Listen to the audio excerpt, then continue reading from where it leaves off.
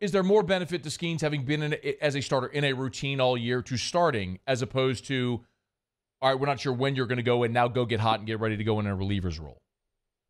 That's I think typically it's hard to bring a starter as a reliever because it's a totally different mindset. It's a flip of a switch type attitude. But that's where I just really think this guy is a different breed.